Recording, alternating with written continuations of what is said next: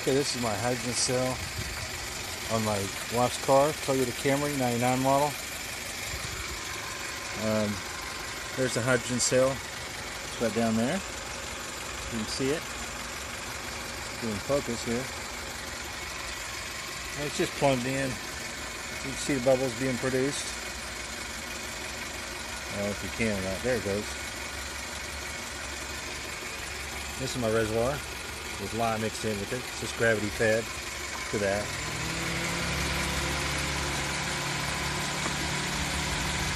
Take off this lid so you can see the production.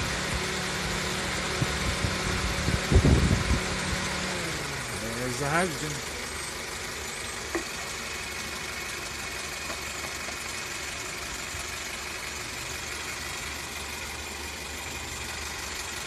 I got inline fuse down there.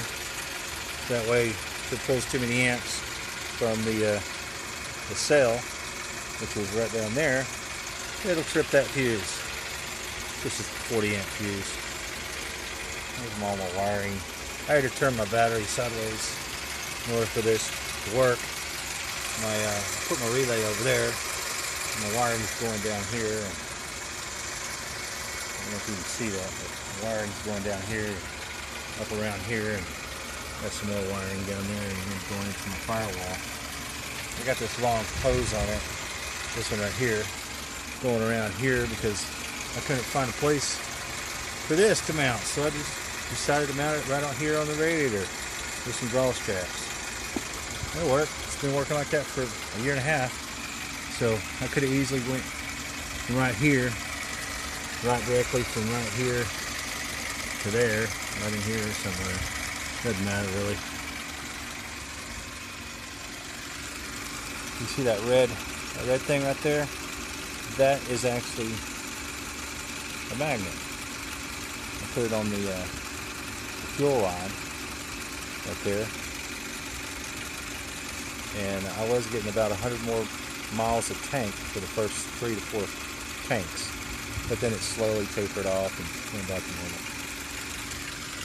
I guess these petroleum companies, gas companies, scientists and everything know about that, so they don't want you using that.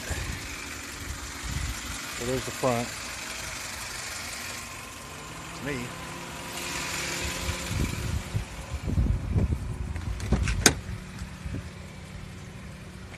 And then you can see the amp meter. The amp meter pulling about 9-10 amps.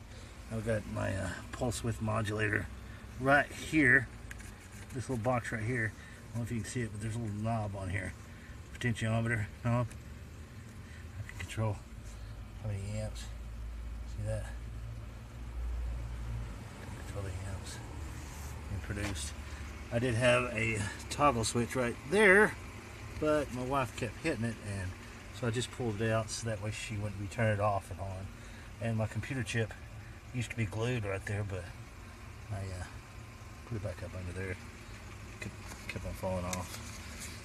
So anyway, thanks. It's waterfuelbooster.com. Thanks. Bye.